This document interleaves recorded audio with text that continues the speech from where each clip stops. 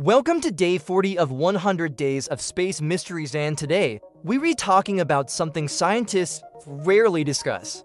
What if Earth passed through a dark matter cloud?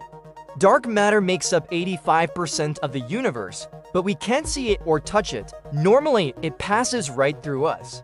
But what if Earth drifted into one of its massive, invisible clouds? Things would get weird fast. First, you'd notice strange gravitational effects.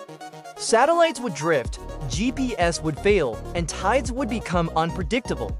Animals might start migrating in the wrong directions, and no one would know why. Then physicists would realize something terrifying: Earth's mass would appear to be changing. Dark matter would start sinking toward the planet's core, twisting gravity.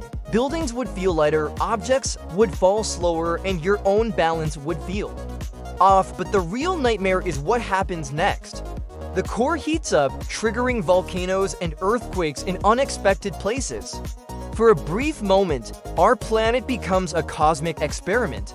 If you're still here, you're a real one. Tomorrow, day 41, gets even darker. Make sure you're subscribed so you don't miss it.